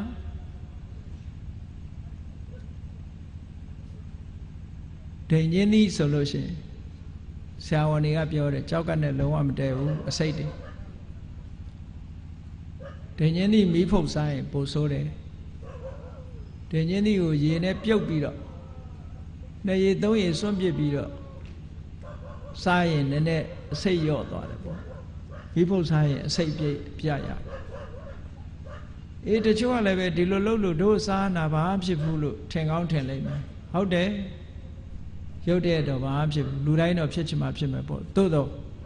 အစိတ်ဆိုတာတော့အစိတ်ပဲပေါ့ခန္ဓာကိုယ်မှာကောင်းကျိုးမပေးဘူးဆိုတာတော့တူတူပါပဲချက်ချင်းထိခိုက်မှုရှိတာနဲ့မရှိတာတော့ကွာတယ်ပေါ့ကိုယ်ခန္ဓာကိုယ်ရဲ့စွမ်းအားတွေလှုပ်ဆောင်ချက်တွေကစွမ်းအင်တွေပြည့်နေသေးတဲ့အချိန်မှာဆိုလို့ရှိရင်တော့ခုနစားတာတွေကိုခြေဖြတ်ချနိုင်သေးတဲ့အနေအထားတစ်ခုဆိုဘာမှဖြစ်သေးဘူးမခြေဖြတ်နိုင်တဲ့တနေ့ရောက်တဲ့အခါကျတော့ဒုက္ခရောက်တယ်တဲ့ဒါပြောတာနော်ရတတဏှာနဲ့ပတ်သက်လာလို့ရှိရင်လောကလူတွေဟာရတတဏှာကိုမဖယ်ရှားနိုင်သည့်အတွက်ကြောင့်ခုနရဟန်းတော်တစ်ပါးသာသနာဘလောက်ကြီးညိုပြီးတကယ်အကျင့်ကောင်းတဲ့ပုဂ္ဂိုလ်ပဲဖြစ်စေရတတဏှာမစွန့်ခွာနိုင်သည့်အတွက်ကြောင့်နောက်ဆုံးမှာဒုက္ခရောက်သွားတယ်အဲ့ဒါနဲ့ပတ်သက်ပြီးတော့မြတ်စွာဘုရားက950မှာအခုမှဒုက္ခရောက်တာမဟုတ်ဘူးတဲ့အရင်ဘဝတုန်းကလည်းရတတဏှာကြောင့်သူဒုက္ခရောက်ဘူးတယ်ဒီဇာလန်းလေးကိုကြည့်လိုက်မယ်ဆိုရင်ဒီဘဝအကောင်းကြိုက်ပြီးတော့မရှောင်နိုင်တဲ့လူဒီအတိတ်ဘဝကလည်းအကောင်းကြိုက်ပြီးမရှောင်နိုင်တဲ့လူပဲဖြစ်ရမယ်ဒီဘဝရှောင်နိုင်တဲ့လူဒီအတိတ်ဘဝကလည်းရှောင်နိုင်တဲ့လူပဲဖြစ်ရမဖြစ်လို့လေ habitual practice ဆိုတာ habitual ဆိုတာဝါသနာကြီးအကျင့်ကြီးပါလာလူတွေကကိုယ့်ဘဝကိုမပြင်ဘူးဆိုလို့ရှိရင်ဒီအကျင့်ကြီးကဘယ်တော့မှမပြောက်ဘူးသူသိတတ်တဲ့ဘဝမှာဒီအကျင့်ကိုချိုးနိုင်ရင်ချိုးနိုင်မချိုးနိုင်ဘူးဆိုလို့ရှိရင်ဒီဘဝကအကျင့်ဒီနောက်ဘဝလည်းဆက်ပါမှာဒီဘဝကမရှောင်နိုင်ဘူးဆိုရင်နောက်ဘဝလည်းဆက်ပြီးမရှောင်ဘူးရင့်တဲ့ရင့်လာမယ်ဒါကိုပဲလူတွေကဝါသနာလို့ပြောနေကြတယ် habitual practice ပေါ့ဒါကြောင့်မို့လို့မကောင်းတဲ့ဇေအိုက်ဆိုးတွေကိုယ်တဏ္ဍာမှာရှိနေပြီဆိုလို့ရှိရင်ပယ်ချိုးဖို့ကြိုးစားကြရအောင်မကြိုးစားပဲဒီတိုင်းထားလို့ရှိရင် तू ကရှင်သန်ထွားကြိုင်းလာပြီးတော့ဆိုးတဲ့ဆိုးလာဆရာရှိတယ်ပေါ့ဒီဘဝမှာလူဆိုးဖြစ်သွားတဲ့လူတွေဟာအတိတ်ဘဝကဆိုးလာခဲ့တဲ့အနေအထားတွေကိုမပြင်ခဲ့သည့်အတွက်ကြောင့်ဆိုးတဲ့ဆိုးသွားတာမျိုးဖြစ်တယ်ဒါကြောင့်မို့လို့လူကောင်းဖြစ်အောင်ကပြင်ဆင်ဖို့ emadama yechi de bo. Kambi rata tana konalo. Mamangangan dredo sensimu mashibu solution rata tana o macho nine mure macho nine bu. Chune nine on Josaja ma. Macho nine busoi diwale yoga with nari pime. Now than they are maleve rata tana o jambu biro. Aguduri muri jamulu. A bangayama kansaja surabu pitipo. Rata Tanasura, Ludigu Mabione, Teresa Nidamabe, Rata Tanasura, Dukha Pedipo. Era never the years of Yaga, as a Satema, exactly the quarter, Kona would to necessity. Wata Mika Sure, Tamemu, Tameni Rema, Emetama, Lugo chout at the menu. Lugo Mien Lucian, Eddie Niago, Conia Didi, Beroma Malau, not a chama be Ulupura. The Kamian Thai Conia a chama view, Tajamulu, Lumian Light and the Aso, Peroma Malau, ate the menu.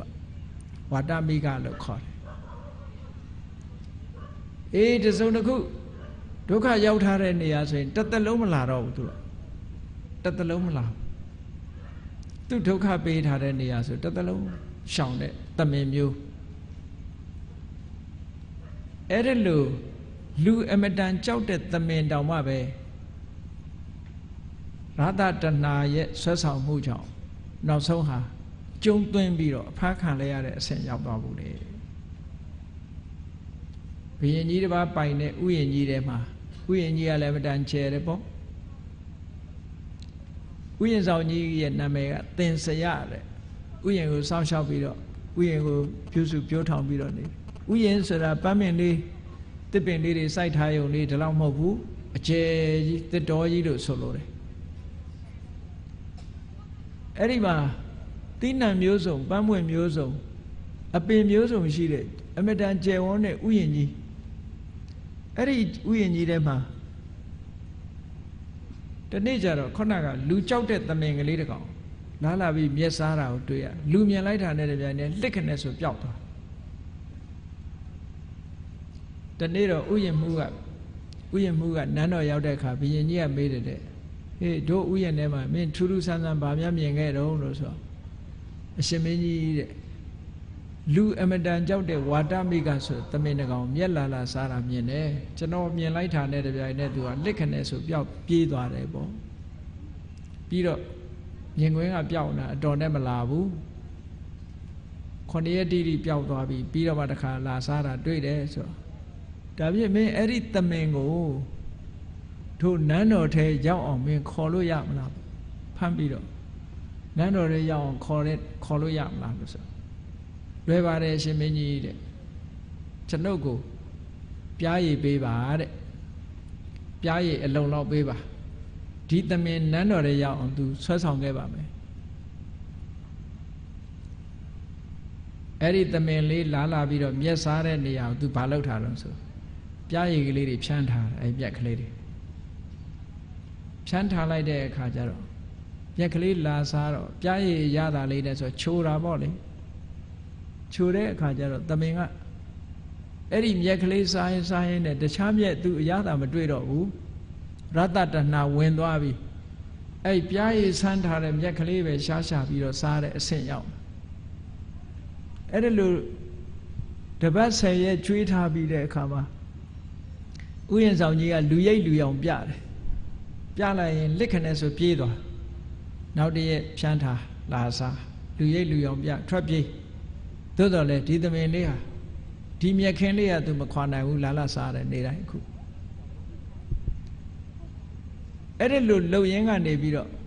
Luye Pia Biro Nero. Now so do, and the Mbabe Mandire, Kajaro, did the Melia. We move me and Lema Piero. To check them yet clearly, the Waji Sar, Wale Piaye Sambi. Now so below Senti Yaula Rosa. We move a duletema Chide, Piaye Santa and Yakaleo, Kaimiro, the Mengaleo Juda, the Menga letter yet La Sadi Tio, Yenduare Po. No, da Ratatana local. Di Yada would do Chaidoi, Chaide Kajaro. အသက်အန္တရာယ်တို့ဘာတို့အမတန်ကြောက်တဲ့ဟာတွေသူပျောက်သွားပြီးတော့ဒါစားရဖို့အရေးတစ်ခုတည်းပဲတွေးလာတယ်တဲ့ခုနဘာနဲ့တူတော့ဆိုလို့ရှိရင်ဝဝစားပြီးသေပဲဆွဲလူတွေနဲ့သွားတူတယ်ပေါ့နော်အေးကောင်းပြီအဲ့ဒီဥယျာဉ်မှုကဘယ်လောက်ထိအောင်လောက်တော့ဆိုနောက်ကြတော့တစ်ခက်ကလေးတွေချမြက်ကလေးတွေချပြီးတော့နန်းတော်သွားတဲ့လမ်းကိုဟိုဘက်ဒီဘက်ဖြာရိုင်တွေပတ်ဥယျာဉ်ကနေပြီးတော့နန်းတော်သွားတဲ့လမ်းတစ်လျှောက်လုံးဖြာတွေပတ်ပြီးတော့မြက်ကလေးတွေချပြီးတော့ပြားရည်လေးတွေဆန်းဆန်းပြီးတော့ကြွေးပြီးခေါ်သွားတာအဲ့ဒီသမင်လဲအထဲထဲလဲဝင်သွားရောနောက်ကနေပြီးတကားပိတ်လိုက်တယ်မင်းနန်းတော်ရင်ပြင်ရောက်သွားတယ်သမင်အဲ့ဒီကြတော့မှကြောက်လိုက်တာဟိုပြေးဒီပြေးထွက်ပေါက်ကမရှိတော့အဲ့ဒီကြတော့မှကြောက်လိုက်တာသမင်လေးဟာတုံဆက်ဖြစ်ပြီးတော့ကြောက်လန့်တကြားဟိုပြေးဒီပြေးဖြစ်နေတာဘုရင်ကြီးကမြင်တဲ့အခါကျတော့ဗာပြောတော့ဆိုအေးတကယ်လူကြောက်တဲ့သမင်တောင်မှပဲရသတနာမပယ်ခွာနိုင်သည့်အတွက်ကြောင့်လူတော်တဲ့ကိုရောက်လာရပါလားရသတနာဟာအမတန်ဆိုးဝါးပါလားလို့ဘုရင်ကြီးကပြောတယ်တဲ့ဘုရင်ကြီးကတနာလို့အဲ့ဒီသမင်လေးကိုပြန်လွတ်ပေးလိုက်တယ်အဲ့ဒီသမင်လေးဟာခုနကပြည်တန်းစာအမျိုးသမီးကလာပြီးတော့ဖြားယောင်းပြီးတော့ဆုံးကပ်ပြီးတော့လူဘဝရောက်အောင်ခေါ်သွားတဲ့ကိုတော့ဖြစ်ခဲ့ဘူးတဲ့ဟောသမင်ဘဝတုန်းကလည်းအကောင်းကြိုက်တယ်လူဘဝရောက်တော့လည်းအကောင်းကြိုက်တယ်ပေါ့ဥယျာဉ်မှုကတော့ယဟန်ဘဝမှာယဟန်ဘဝကနေပြီးတော့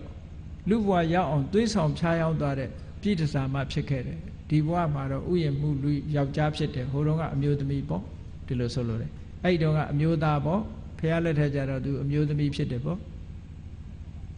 ဗာရဏသီဘုရင်ကြီးကတော့မြတ်စွာဘုရားကိုယ်တိုင်သူကိုယ်တိုင်ဖြစ်ခဲ့တာလို့ဆိုတာကို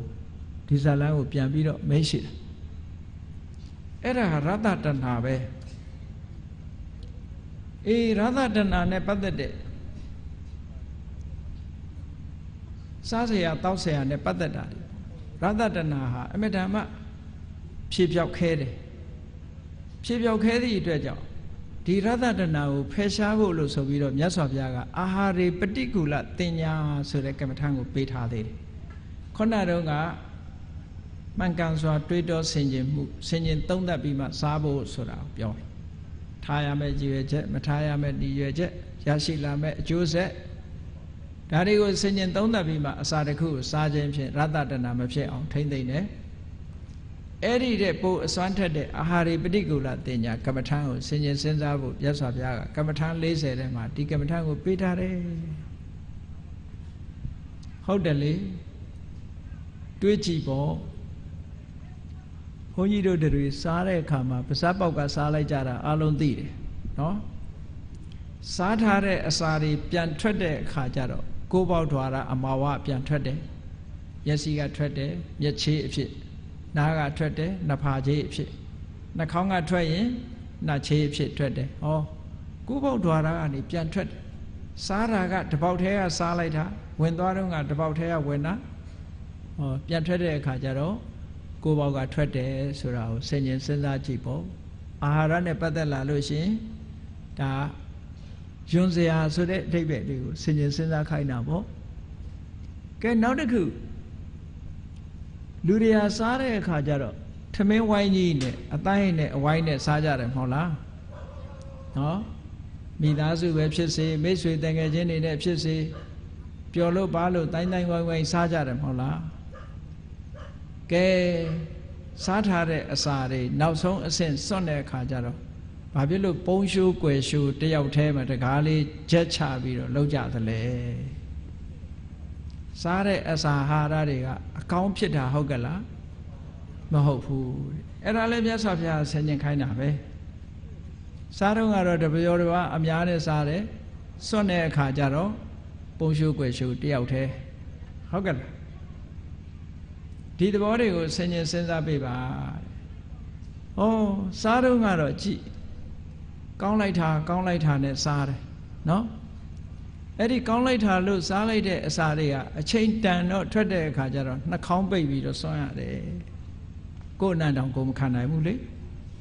သူများစွာဝေလာဝေးအေးဒါ စာထဲမှာပါတာကိုဗမာလိုပြန်ပြောတာနော်စာထဲမှာပါတယ်အာဟာရေပฏิကူလတင်ညာအခန်းမှာဝိသုဒ္ဓိမတ်မှာရေးထားတာကိုပြောတာနော်တကယ်လည်းပဲဒီတိုင်းပဲလေကဲကောင်းပြီဘလောက်ကောင်းတဲ့အစာပဲဖြစ်ဖြစ်အရသာရှိတယ်ဆိုတာရှားပေါ်မှာရှိတော့မယ်အရသာရှိတာမျိုးချလိုက်တဲ့နောက်မှာရှိသေးလားအရသာမရှိဘူးမျိုးချလိုက်တဲ့နောက်မှာဘာမှမရှိဘူးသို့သောရှားပေါ်မှာရှိတဲ့အချိန်လေးက2မိနစ်တည်းပိုပါမလားမပို့ဘူး2မိနစ်လောက်အရသာခံလိုက်တယ်မတည့်တာစားလို့ရှိရင်တစ်သလုံးဒုက္ခရောက်သွားတယ်ဟုတ်ကဲ့ရာဂသာတဏှာကြောင့်ဆိုပါစို့ဒီတဏှာကိုမပယ်နိုင်လို့အကုသိုလ်မှုတွေလုပ်လို့ရှိရင်တသံတရားလုံးဒုက္ခရောက်သွားသေးတာပဲယောဂဖြစ်လို့ခံရတာဒီဘဝပဲဒုက္ခရောက်တယ်အကုသိုလ်မှုရသတဏှာကိုအခြေပြုပြီးတော့အကုသိုလ်မှုပြုပြီးဆိုလို့ရှိရင်တော့တသံတရားလုံးအတွက်ဒုက္ခရောက်သွားနိုင်တာပဲအဲ့ဒီသဘောတွေကိုဆင်ခြင်စဉ်းစားကြည့်ဖို့လိုအပ်တယ်ပေါ့လောကမှာအစာအာဟာရနဲ့ပတ်သက်လာတဲ့အခါမှာလူတွေဟာအမျိုးမျိုးရှိကြတယ်ကိုယ်တိုင်ကြိုက်တဲ့အစာကိုလည်းသူများကိုကြွေးတတ်ကြတယ်ဘာဖြစ်လို့ကိုကအကောင်းကြိုက်ရင်သူများကိုလည်းကြွေးတတ်လို့ရှိသို့တော်လည်းကိုယ်တိုင်အကြောင်းအကောင်းကြိုက်ပြီးတော့သူများကိုအကောင်းမကြွေးတဲ့လူဆိုတာလည်းရှိတယ်နော်အလုံးကြားဦးကြလိမ့်မယ်အစာဆိုတာကိုကြိုက်တာအကောင်းဆုံးပဲဟုတ်ကဲ့လားကိုကြိုက်တာအကောင်းဆုံးလို့ပြောရမယ်ဒွင်းသီးကြိုက်တဲ့လူကဒွင်းသီးကောင်းတယ်ပေါ့မကြိုက်တဲ့လူကြတော့နန်တယ်ပေါ့ဒီလိုပဲ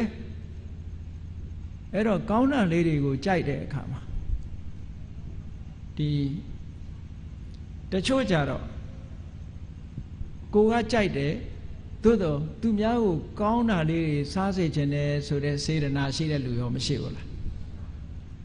ဆိုပါစို့မိဘတွေပါတွေဆိုလို့ရှိရင်လေမိဘတွေဆိုလို့ရှိရင်ငယ်စဉ်တောင်ကြီးကလေးဘဝလူတိုင်းလည်းရှိကြပါလိမ့်မယ်အမေဖေကကိုသားငယ်သမီးငယ်လေးတွေကိုကြွေးတယ်မဟုတ်လားကောင်းတာလေးတွေကြွေးပြီးတော့ကိုကတော့အယိုးရင်လေးစားတယ်လေအယိုးရင်လေးစားတယ်အဲ့ဒါမိဘရဲ့စေတနာတခါတရံကြတော့မိဘရဲ့စေတနာကိုလွဲမှားစွာအတိတ်ပဲကောက်တဲ့လူကရှိသေးတယ်နော်တကယ်ဖြစ်ပျက်ခဲ့တာတခုပြောပြမိဘရဲ့စေတနာကိုလွဲမှားစွာတရုပ်ဖော်တယ်လဲမှားစွာအတိတ်ပဲဖော်ဆောင်တယ်မိသားစုတစ်ခုမှာအမေလှုပ်တဲ့ပုဂ္ဂိုလ်ကပစွန်တုပ်ချက်ကျွေးတယ်သားသမီးတွေမကြပစွန်တုပ်ဟင်းချက်တယ်ပစွန်တုပ်ဆိုတာခေါင်းကကောင်းတာလားအသားကကောင်းတာလားအသားကကောင်းတာနော်မိဘလှုပ်တဲ့လူကသားသမီးတွေကိုအကောင်းစားစေခြင်းတော့သူကခေါင်းစားပြီးတော့သားသမီးတွေကိုဗာကျွေးတယ်အသားလေးတွေကျွေးတယ်ထွင်ပြီးတော့အသားလေးတွေသူ့ကြတော့ခေါင်းစားအဲ့ဒါလိုငယ်တုန်းကကျွေးခဲ့တာသားသမီးတွေကသူတို့ကြီးလာတဲ့အခါကျတော့ဘလို့အောင်းမေတော့ဆိုရင်တို့အမေကပစွန်ကောင်းကြိုက်တာပစွန်အသားမကြိုက်ဘူးဆိုပြီးတော့အမေကိုပစွန်ဒုတ်ချက်ကျွေးတဲ့အခါမှာအသားတွေသူတို့စားပြီးတော့မိဘကိုပစွန်ကောင်းကြီးပဲထည့်ပေးတယ်ထည့်ပေးတဲ့အခါအမေလှုပ်တဲ့ပုဂ္ဂိုလ်ကပစွန်ကောင်းလေးဝါရင်ကနေမျက်ရည်တွေပေါက်ကြတဲ့ငါကငယ်တုန်းကနင်တို့စားခြင်းစီလို့ငါလည်းအသားကြိုက်တာပေါ့ဟဲ့ခေါင်းပဲကြိုက်ပါမတော့ဟုတ်ကဲ့လားစေတနာကိုလွဲမှားစွာအတိတ်ပဲဖော်ဆောင်ခြင်းလို့ခေါ်တယ်အသားသမီးကလည်းစေတနာနဲ့ကြွေးတာအမေကခေါင်းကြိုက်တယ်ထင်ပြီးတော့ခေါင်းကြွေးတာပေါ့မဟုတ်လားတခါတော့အဖြစ်ပြက်တစ်ခုလည်းပြောပြအောင်ဒါ true story နော် true story တကယ်အဖြစ်ပြက်တယ်လို့ပြောဇနီးမောင်နှံနှစ်ယောက် honeymoon ထွက်တယ်တဲ့ honeymoon ထွက်တဲ့အခါကျတော့အိမ်ရှင်ကဝက်သားကျွေးတယ်ဝက်သားကျွေးတဲ့အခါကျတော့ယောက်ျားလုပ်တဲ့လူကသူ့ဇနီးကဝက်အစီကြိုက်တယ်ဆိုပြီးတော့ထွင်ပြီးတော့အသားကတော့သူ့ပကံထဲထည့်ပြီးတော့အစီလေးနဲ့အခေါက်လေးကိုဇနီးတဲ့ထည့်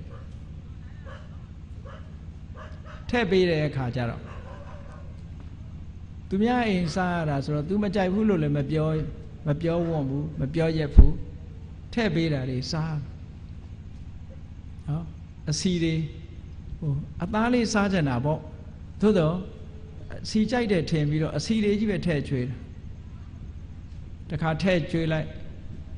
ထားလို့မကောင်းဘူးဆိုပြီးတော့စားလိုက်ရထည့်ကျွေးလိုက်စားလိုက်ရထည့်ကျွေးလိုက်စားလိုက်ရကြာ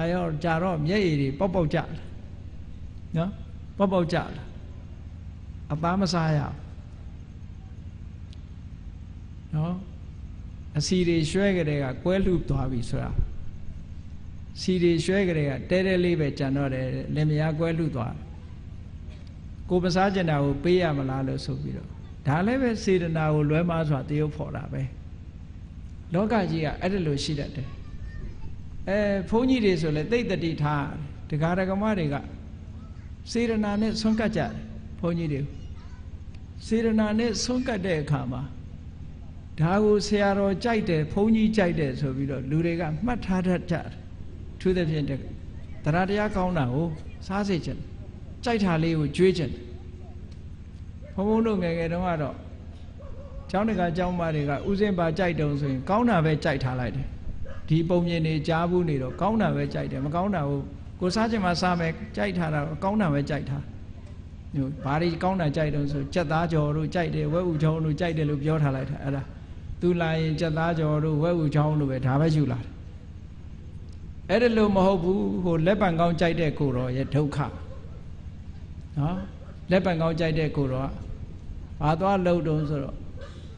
လက်ပံကောင်းချင်းဟင်းတဲ့ကျောင်းကိုဆုံးပို့လိုက်တဲ့အခါကျတော့သွားပြီးတော့လောကုတ်လှုပ်လိုက်တာကျောင်းမကြီးအိမ်ကပို့တဲ့လက်ပံကောင်းလေးနဲ့ဆွန်းစားလို့မိန်နေဟိလို့ပြောလိုက်တာကလေးတွေကအဟုတ်မှသွားပြောတဲ့အခါကျတော့နေတိုင်းလက်ပံကောင်းချေဟင်းကြီးပဲချက်တယ်စေရနာနဲ့စားစေချင်တာဘုန်းကြီးကြိုက်တယ်ဆိုလို့ချက်ပေးစိတ်ပြက်နေပြီဒီကဘုန်းကြီးကနေတိုင်းလက်ပံကောင်းချက်တွေကြီးပဲလာနေလို့နောက်ဆုံးရွာမီးလောင်တဲ့အခါအဲ့ဒီအိမ်မှာမီးတဲ့ပါသွားတော့ဒီနေ့တော့ဝတ်ကျွတ်ပြီလို့အောင်းမိအတော်ကြတော့ဆုံးအုပ်ကြီးရောက်လာတဲ့လက်ပံကောင်းချေဟင်အရှင်ဘုရားကြိုက်တယ်လို့တပည့်တော်အိမ်ကဟာတွေမီးတဲ့ဘာတွေပါသွားတပည့်တော်ဂရုမစိုက်ဘူးလက်ပံကောင်းထုတ်တော့မရရအောင်ဆွဲချတယ်ဟောစေရနာကိုလွဲမှားစွာတရုပ်ဖို့နော်ဘုန်းကြီးကပြောလိုက်တဲ့စေရနာကတော့လက်ပံကောင်းချက်လဲဆွမ်းစားလို့မိန်တယ်လို့ပြောတာတရားတရားဖြစ်ပြီးတော့ဝမ်းသာအောင်လို့ပြောတာအဲ့ဒီဝမ်းသာအောင်ပြောတဲ့စေရနာကိုလွဲမှားစွာတရုပ်ဖို့တော့ဒီလက်ပံကောင်းကြီးပဲချက်ချွေတယ်ဒါလည်းဖြစ်ခဲ့တာဘုန်းကြီးတို့ငယ်ငယ်တုန်းကကြားဘူးတယ်မန္တလေးကဆရာတော်ကြီးတစ်ပါးဒီလိုပဲတရက်ကြတော့ငါခြေဟင်းလေးတစ်ခွက်ကျောင်းကိုချက်ပြီးတော့ပို့လိုက်ဆွမ်းကြိုက်သွားယူတော့အဲ့ဒီခြေဟင်းလေးပါလာတော့ဆရာတော်ကြီးကဝမ်းသာအောင်လို့ဆိုပြောခိုင်းတာပေါ့လေတခါတလေကျတော့ဝက်သားပို့တဲ့အိမ်ကဝက်သားဆိုတာအကောင်းတယ်ဆိုတာဘာမှပြောစရာမလိုဘူးလေခြေဟင်းသမားမျက်နှာငယ်မှာဆိုလို့ဆရာတော်ကြီးကပြောခိုင်းတာခြေဟင်းလေးကောင်းလိုက်တာဆွမ်းစားလို့ပိုးမိန်တယ်လို့ပြောခိုင်းလိုက်တော့နောက်ရဲ့ခြေဟင်းကြီးပဲလာနေတယ်နော်ဝက်သားတို့ကြက်သားတို့မချက်ဘူးခြေဟင်းကြီးပဲလာတော့အဲ့ဒီဆရာတော်ကြီးကတော့ဘာပြောခိုင်းတုံဆိုလို့ရှိရင်မင်းနေ့ဖြင့်ကကြရင်ဒကမကြီးပြောလိုက်ကွာတခါတရံဝက်သားလေးလည်းကောင်းတယ်လို့ပြောသင်ပေးလိုက်ရသေးတယ်အဲ့တော့စေရနာကဆရာတော်ကြီးတွေကပြောတဲ့စေရနာကဘာတုံးဆိုလို့ရှိရင်ခြေဟင်းချက်ပို့တာမျက်နှာငယ်မှာဆိုလို့ကောင်းတယ်လို့ပြောခိုင်းလိုက်တာအဲ့ဒီစေရနာကိုလွဲမှားစွာတရုပ်ဖော်လိုက်တဲ့အခါကျတော့ဒီခြေဟင်းတွေကြီးပဲနေတိုင်းပို့တော့ဒုက္ခရောက်တာပေါ့ဘုန်းကြီးကဘာပြောတော့ဆိုရင်ဟုတ်လားရွှေချင်မောင်တုံးကမှမောင်ဖုံးပြန်ခဲ့တော့မယ်ဆိုပြီးတော့ကျောင်းမှာတော့မနေတော့ဘူးဆိုတာမျိုးဖြစ်သွားတတ်တယ်အဲ့ဒါလေတတိထားစရာအချက်တစ်ခုပဲနော်အာဟာရနဲ့ပတ်သက်လာလို့ရှိရင်လွဲမှားစွာတရုပ်မဖော်တတ်ကြရဘူးလွဲမှားစွာအဓိပ္ပာယ်မကောက်ယူရဘူးမှန်ကန်စွာအဓိပ္ပာယ်ကောက်ယူဖို့လိုအပ်တယ်ရသတနာကိုမြတ်စွာဘုရားသခင်ကိုရောမြတ်ကလောကလူတွေဟာရသတနာကိုမဖယ်ရှားနိုင်သည့်အတွက်ကြောင့်ဒီစာဟာရကိုခြေခံပြီးတော့ဒုက္ခရောက်သွားကြတာဒီမြောက်များစွာရှိတယ်ဒါကြောင့်မို့အာဟာရိပฏิကူလတင်ညာဆိုတဲ့ဒီသဘာဝတရားဒီကမ္မထန်တရားကိုဆင်ញင်နှလုံးသွင်းရမယ်လို့မြတ်စွာဘုရားကကမ္မထန်ထဲမှာထည့်ပြီးတော့ဟောထားတာယဟန်ပဲဖြစ်ဖြစ်လူပဲဖြစ်ဖြစ်ဘုန်းကြီးတို့တွေဟာဒီအစာအာဟာရစားတယ်ဆိုတာက ခန္ဓာကိုယ်တည်တတ်မှုစားတာကောင်းလို့စားတာမဟုတ်ဘူးကြိုက်လို့စားတာမဟုတ်ဘူးခန္ဓာကိုယ်တည်တတ်ရင်ပြီးရောဆိုတဲ့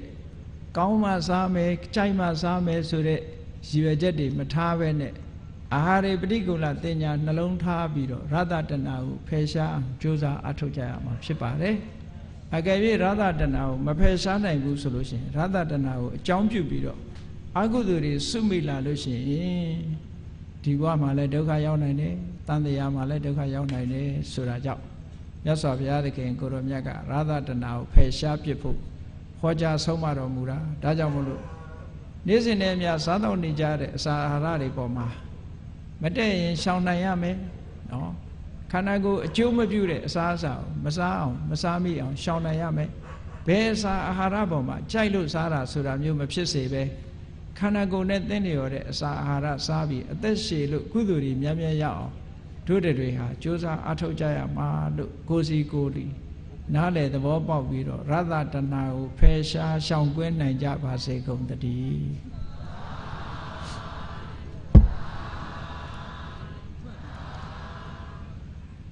မေတ္တာပို့ရအောင်တတ္တဝါများစွာဘေးရန်ကွာ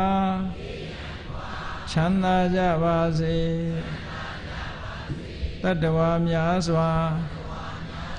ဘေးရန်ကွာချမ်းသာကြပါစေမေတ္တာရေချမ်းသွန်ငါဖြံငြိမ်းချမ်းကြပါစေမေတ္တာရေချမ်းသွန်ငါဖြံငြိမ်းချမ်းကြပါစေသက်ရှိချမ်းသာစိတ်ချမ်းသာလူရဆန္ဒပြည့်ပါစေသက်ရှိချမ်းသာစိတ်ချမ်းသာလူရဆန္ဒပြည့်ပါစေဓမ္မောတရံပိဝိတဝါနဝိသာတဗ္ဗေတမုဟတံအစရမရာတိတိဘာဝံနိဗ္ဗာနံယန္တုတာရောဓမ္မောတရံလောဘဒေါသမောဟစိတ်တောင်းကင်းပြောက်ကြည်တရားစေကိုပိဝိတဝဝန္တာရှင်ပြတောက်ကြရအနာကြရကုန်သောကြောင့်ဝိသာတဗ္ဗေပူဇာခြင်းနောက်ကိလေသာအစရတောက်ဟူသည်များတို့သည်တဗုဂတပိဉ္စပဲတွင်ရေမတင်တဲ့ကဲ့သို့ကင်းစင်လွင်ပြောင်းပေမရောက်အောင်ပယ်ဖြောက်အကုန်သည်ဟွန်တုစင်စစ်မသွေဖြစ်ကြပါစေကုန်သတည်းအစရမရံအိုခြင်းလဲကွာနာခြင်းလဲကင်းသေးခြင်းလဲရှင်းထသောတိတိဘဝကိလေသာဟုပုခသိင်ကင်းခြင်းရာအစစ်ဖြစ်ပေထသောနိဗ္ဗာန်နိဗ္ဗာန်ဟုခေါ်အေးပြုတော်သို့သာရောတရားချစ်ခင်စိတ်ကောင်းဝိညာသူတော်စင်များတို့သည်ယန္တုပါရမီအစဉ်စဉ်မြင့်တယ်မြင်၍မလင့်ပုံသေးဆက်ရောက်တော်မူကြပါစေကုန်သတည်း